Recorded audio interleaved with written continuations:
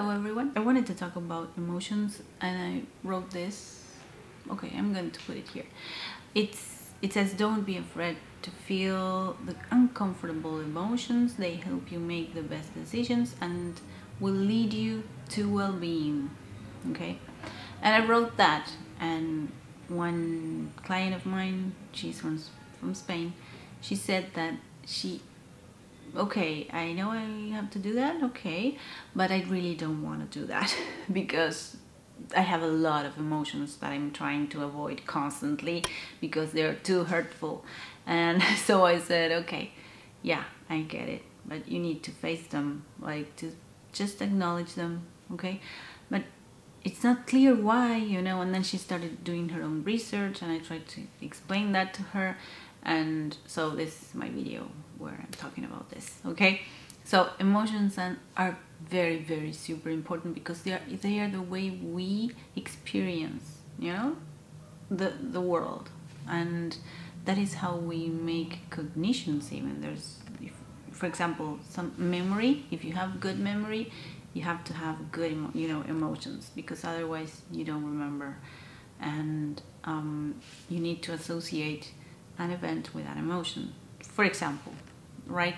So emotions are very important, that you deal with them, that you acknowledge them.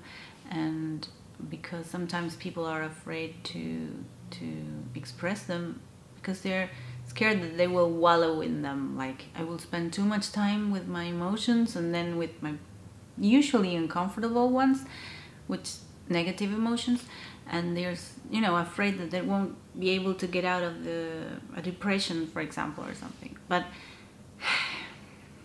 interestingly enough, if you try to bottle your emotions or deny them or repress them, that is when depression comes up. Okay, so that's when the lid of if you have a huge pan of boiling water and then the lid starts to explode, that's how the emotions burst up if you don't regularly check them, right? So it's important, especially for post-traumatic stress disorder, for complex PTSD, to have like a diary or keep track of your emotions daily. Anything that is not being aware of them, honoring them, is repeating the pattern of narcissistic abuse. Because what you did growing up with a narcissist or even living with a narcissist is mainly deny your own emotions, deny your existence. You're not there.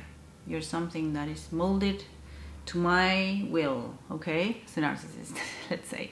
So if you lived with a narcissistic person, you will find that you are trained to not feel, basically, to put your emotions aside, or to bottle them up, or just ignore them or repress them.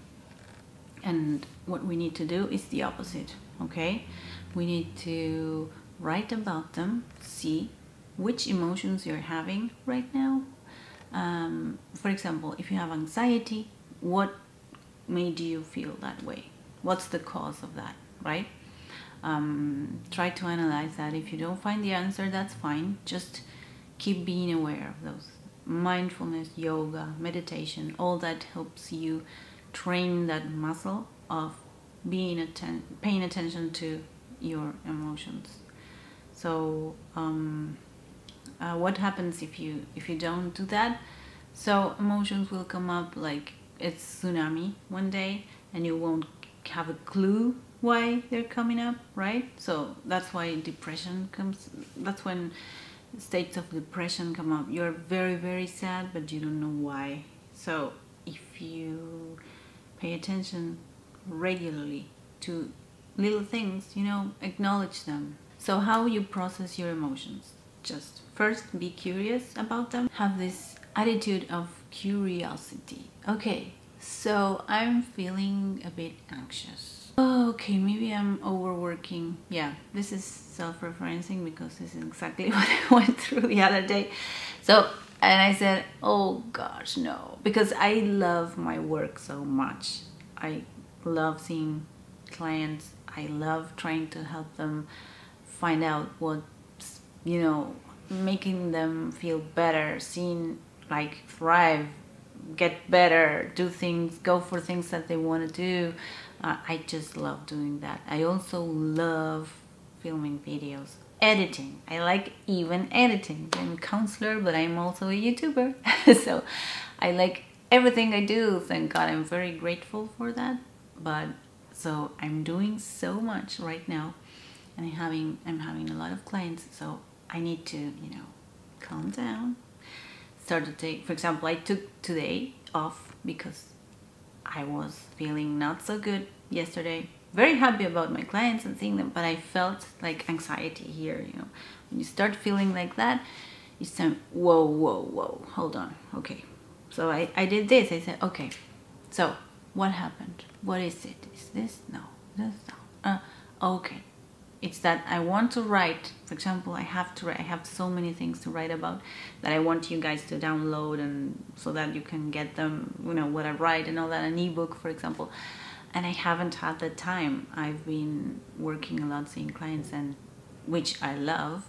So I was, no, I'm taking another client and another client and another client, and then I don't have time for myself. So that was my anxiety about, right? And also the situation with the pandemic and all that's not helpful also. So I said, okay, this is it. That's okay. So now I have to accept it. That's it, you know? Emotions are our roadmap. So they will guide you. They are sort of our Google Drive thing that we have. They will guide you to where you need to go. Because so now what I have to do is calm down, relax, try to reduce, you know, the amount of people, the new people I take into my, to my counseling practice. And so I have a waiting list right now. Okay, so that's that. And then now the next thing is to be compassionate. Okay, you have to be compassionate with yourself, self-compassion, and say, okay, this is what I'm feeling. You won't be able to work like 24/7. You have to have breaks. And so, yeah, okay, yeah, I have to do that. It's not what I wanted, but hey, I'm human, you know. I have to have my space where I'm not working. Okay, great. Although, but I really like to work, you know. Yeah, I know you like to work, but this is me talking to myself. But in order to keep working and be healthy, you will have to take breaks, you know. Get out in the sun, do nothing for a while, more often than you're doing right now, things like that. And then my next step was action. Okay, so what actions do I need to take in order to you know, to follow what I'm feeling, to acknowledge what I'm feeling. Okay, so I'm feeling anxious because I'm working too much. So what I need to do is to take this day off. So this is what I did today. I took my day off. Okay, so if you didn't get my email on time, you know why. Okay, I wasn't answering emails today. I needed to disconnect. And so now I'm filming this video, which makes me very happy. And, you know, and then I'm going to, I played with my younger boy outside in the sun because I needed to get some, you know, vitamin D and all that. And sun, you know, I needed that. So that's what I did. And whenever my monkey brain came up reminding me that I needed to work, I said, okay, no, you have to rest.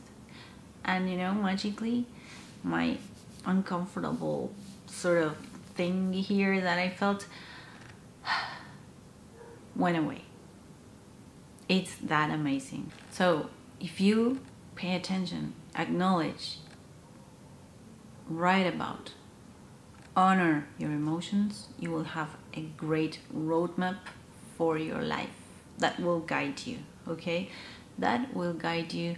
So this is why we talk about emotional intelligence, because if you are attuned to what you feel, your emotions, and also your body, that will guide you through your journey, you know, your life. That will guide you. So I'm making changes because of that, you know. So that's how important emotions are. So my advice to you is write about them, don't deny them, don't bottle them, don't be afraid of them. Just acknowledge them. You know, they are our friends' emotions, although sometimes are not nice, don't feel good. They are telling you something. They are telling you, no, that's not the way, you know, go right. No, okay, that way. So something like that, you know. And then when you follow that throughout your life, you will feel better. And when we talk about trauma, there are a lot of emotions that haven't been processed. And so it's even more important to listen to them, to try to connect with yourself, to be attuned to your body, because trauma sits in the body. So the body is also another way, you know, it's the next step. When you don't listen to your emotions, the body will tell you you will get sick somehow.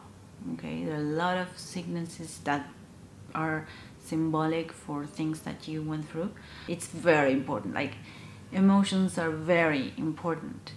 You know, I don't know why they're not taught in schools, because they should be taught in schools. I mean, for kids, they need to know. Besides geography, geometry, mathematics, they need to know that to thrive in life, you have to be attuned to your body, to your emotions, because that's the roadmap. That's the GPS system that we have.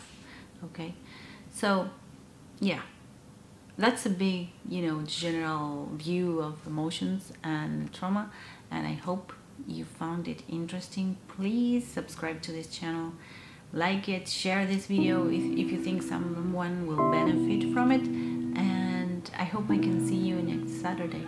Okay, bye bye, take care.